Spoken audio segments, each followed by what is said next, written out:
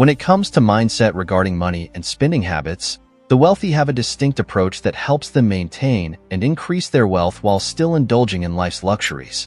Here's the good news for you. You can also adopt this mindset to become wealthier while still spending money on enjoyable experiences, buying cool things, and earning money from various income sources. Contrary to the wealthy, the poor and middle class have their own sets of behaviors and beliefs, but surprisingly, the three aren't so different from each other. First, let's talk about the poor. For them, money is tight, and they're just trying to get by. But their problem isn't just income. When they have a little extra money, they often spend it on trinkets, small, cheap things that bring a brief pleasure in their daily lives. These are things people buy to get pleasure for maybe a minute or two, an hour, or maybe even a day, but the happiness from these items is extremely fleeting.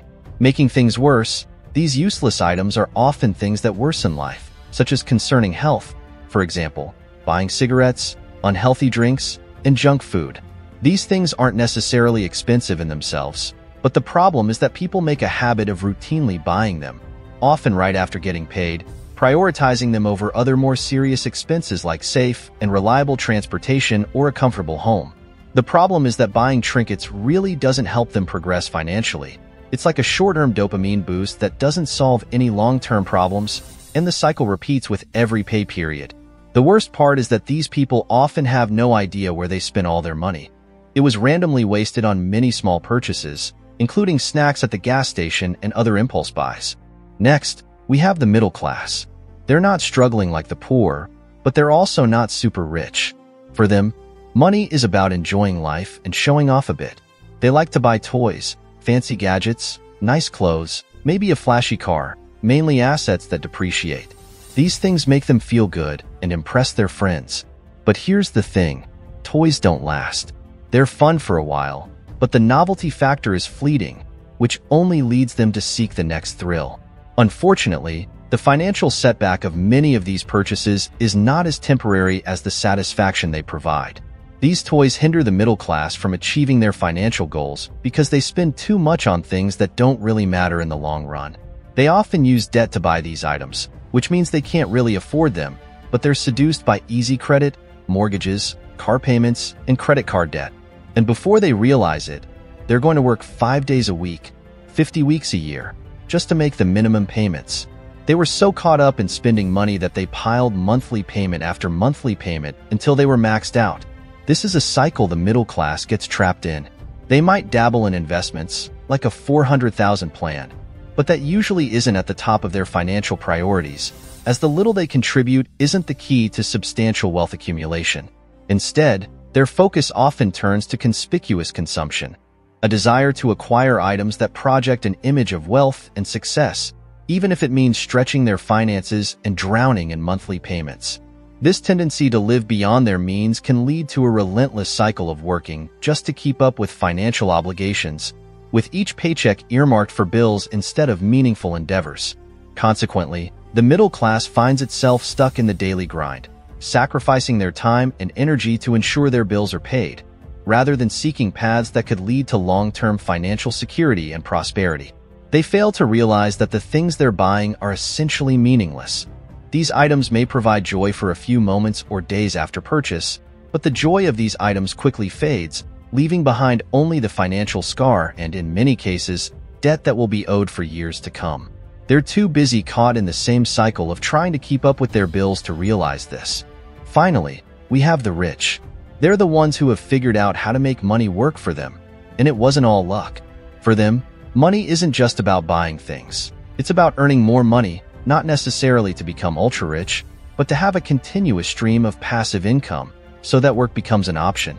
They focus on acquiring assets, like investments, businesses, and real estate, that will appreciate in value over time, rather than spending all their money on things that depreciate. They put their money into things that make them earn even more money. It's like they're playing a completely different game, and it's one that leads to lasting wealth and financial security. The rich enjoy spending money, but not in the same way as the poor and the middle class. They prefer to spend on experiences and things that bring real joy, rather than trying to keep up appearances or impress. Rich people aren't interested in spending just to show off or to one-up someone they don't like. They prefer to buy things that last and truly make them happy, rather than just flashy things. This includes things like family vacations that provide a lifetime of priceless memories or high-quality clothing that will last for decades. Moreover, they're not big fans of using credit to buy things before they have the money. Instead, they put their money into things that will increase in value.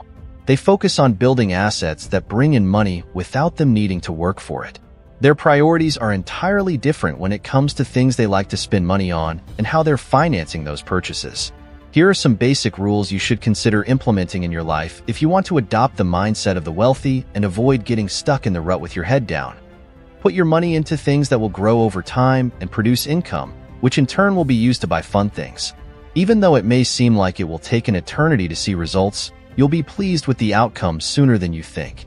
The money from these investments will cover your bills, but remember, this approach requires patience as you focus on the long term rather than giving in to the temptation of easy credit to buy something now. Be willing to wait. After all, what are you really sacrificing besides buying things you'll regret? Start by saving 10 to 15% of what you earn and try to increase whenever possible. When you receive a raise, don't rush to spend it on a new car payment. Instead, put that extra money into your investments. This way, you're investing in yourself, in your future. It's a great way to kickstart your investment journey and start seeing results sooner rather than later. Refrain from making purchases using borrowed money. Instead, consider borrowing only for items you can afford with your own finances. The mindset of the wealthy is to use borrowed money only when it makes financial sense, rather than relying on it out of sheer necessity or impatience. As you can see, there are some important distinctions in the mindset of the poor, the middle class, and the wealthy. Sometimes, a change in behavior is all that's needed to achieve financial success. But first, you must realize what keeps these people in poverty or the middle class before getting too caught up in emulating that behavior. In the end, each group has its own way of thinking about money, whether it's buying trinkets, toys, or assets.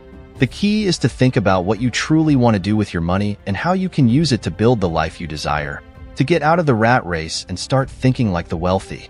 By adopting the mindset of the wealthy, you not only pave the way for a more stable and prosperous financial life, but also for a more meaningful and satisfying existence. Instead of being trapped in an endless cycle of consumption and debt, you can direct your resources toward building a solid future full of possibilities. However, this mindset shift doesn't happen overnight. It requires self-awareness, discipline, and a constant commitment to your financial goals. You can start small by making gradual adjustments to your spending habits and investing in financial education. As you gain confidence and experience, you can expand your strategy in a broader and more ambitious way. Moreover, it's important to recognize that wealth is not just about the money you accumulate. It's about living a full and satisfying life with purpose and meaning. The wealthy understand this and prioritize not only financial growth, but also personal development, meaningful relationships, and contributions to the greater good. So, as you strive to build your own fortune, remember to maintain a balanced perspective and focus on what truly matters. It's not just about accumulating material wealth, but about cultivating a life of abundance in all its forms. In summary, by adopting the mindset of the wealthy, you are committing to a more conscious, responsible, and fulfilling lifestyle. You are choosing a path of personal growth and lasting prosperity. So, start today to transform your relationship with money and build the future you deserve. This will allow you to enjoy the best of both worlds, an income to sustain your lifestyle and the things that make life enjoyable. I hope you enjoyed this video exploring different mindsets regarding money and spending. If you found value in these reflections, don't forget to subscribe to the channel for more content on personal finance, investments, and tips for achieving financial freedom. Leave your comments below sharing your own experiences and perspectives. I look forward to continuing this conversation with you. Until the next video,